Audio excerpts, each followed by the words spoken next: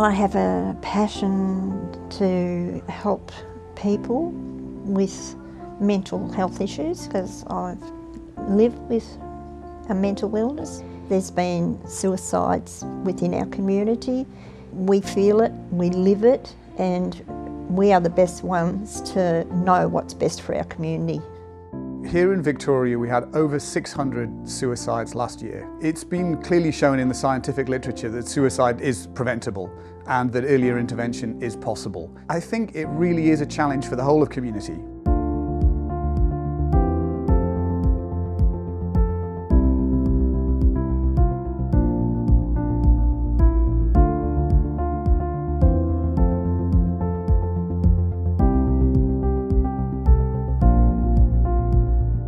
Primary Health Networks are working with the state government to lead new efforts across 12 locations across Victoria.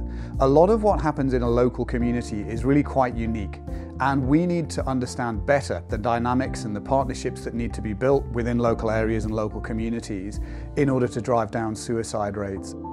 I sort of feel that there needs to be very much maybe a different way of dealing with people that are unwell at that particular time.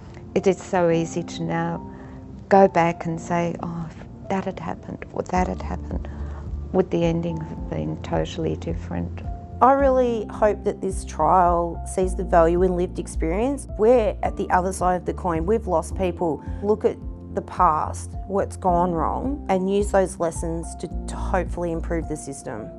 Men are 3 times more likely to take their own life than women, so we're really focusing on that risk group. We hosted a men's health lunch last week in Men's Health Week that was very different from the normal way of doing things, which is what we want to do in suicide prevention, is to reach out to those groups that we normally wouldn't see in the health system because they are at risk and often don't know that themselves. I think suicide prevention, a key part of that is actually connecting locally. To try and apply templates from afar has been shown to be not effective. There's a high rate of suicide and we need the resources and the tools to share that information when it's needed. Primary health networks are really well placed to bring together a whole range of stakeholders in a local community. It's about everybody in a community, providing that safety net to ensure that people are picked up within a network of support. We have this opportunity to create some change.